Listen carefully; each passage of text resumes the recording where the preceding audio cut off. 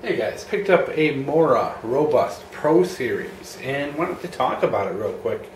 Show you some of the differences between that and the regular series, and just go over it quick. And it's always tough to review a Mora because there's literally probably 30,000 reviews on YouTube, and pretty much everyone has the same opinion because they're great deals for the money. Everyone almost universally agrees with that, so it's always tough to review. So we're just going to do a quickie here, talk about the knife, what's different, and why this is such a nice little purchase if you're looking to get into the Moras. So the Mora Robust is I think part of the Craft line series. They're a little thicker, a little beefier blades than some of the earlier Moras, and a lot of people did not like them because they have a very short tang. The tang on them only goes to about maybe here. It's really not the greatest. I know Moras, their weak part in general is that they don't have full-length tangs, and a lot of people don't like that about them. And this particular line is the worst of the bunch when it comes to having that tang. Now, you don't see many of these broken.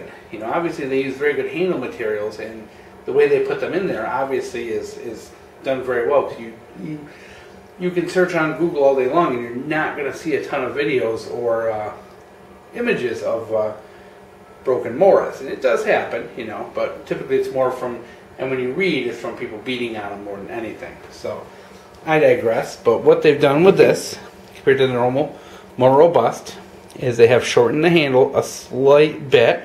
They've added that little bit of a pommel there and a swell, and that finger guard, which I believe was on the original as well.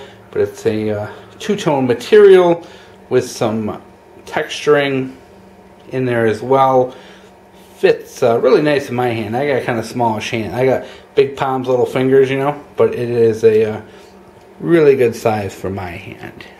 Now, let's go on to what they've changed about the blade. The Robust Pro has shortened up a little bit. The original was around 4 inches. This is about 3.6 inches. So you're losing, a little under half an inch on that. But they did add a little bit to the blade width, and the thickness is the same. I think the width on it's 7/8, and it's a 1/8 inch piece of steel.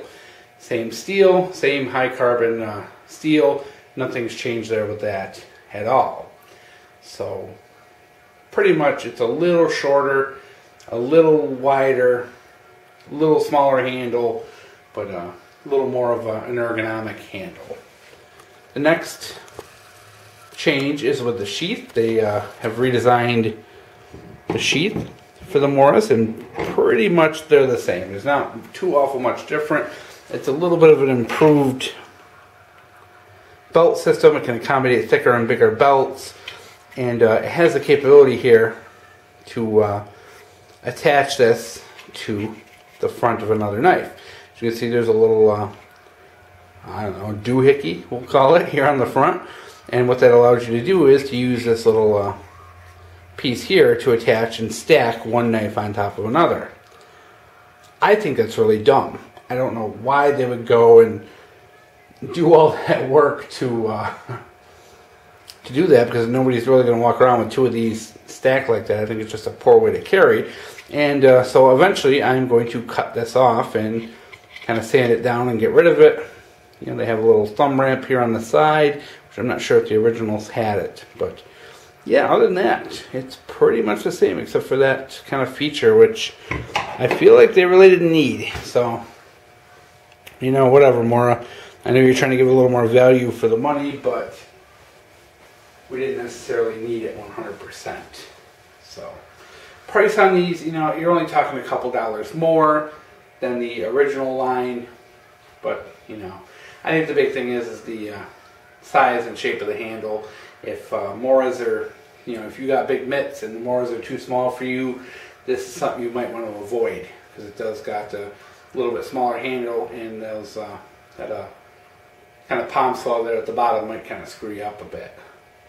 But, you know, for me, for my hand, it fits me pretty good.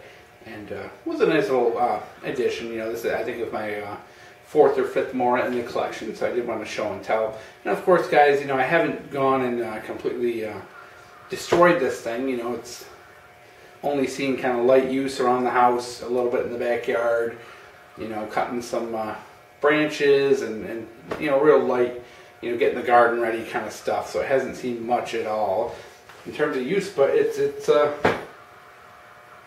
100% typical of every other Mora I've used. The blade steel seems to be the same, the edge is the same, the grind is the same. You know, it's a Mora. If it looks like a Mora, smells like a Mora, quacks like a Mora, it's a Mora. So, guys, is it anything absolutely special? You need to run out and grab one of these? No, you know, but if you're a guy like me who just has to have things, you know, for the 15 bucks you're going to spend for something like this, they're definitely nice to add to the collection and throw in your car, throw it in your survival kit, wherever. You know, Moras are great, and they've been around forever, and they aren't going to disappoint you.